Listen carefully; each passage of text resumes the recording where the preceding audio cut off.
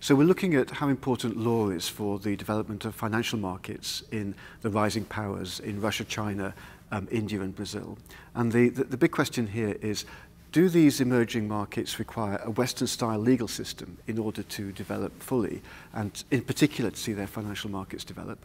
So we're looking at how law is changing the way the markets work in these countries, and also the way in which a rule of law is gradually becoming established there. These are some of the most important economies in the world, and they're not very well understood.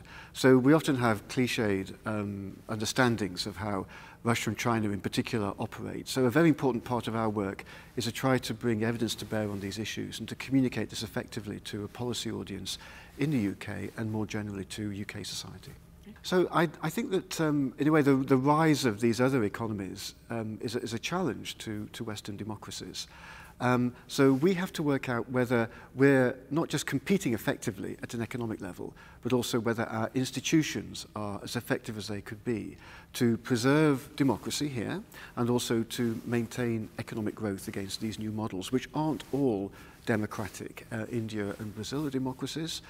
Russia and China have democratic elements, but are not democracies in the Western mode. So thinking about competition between different types of system is an important part of this process.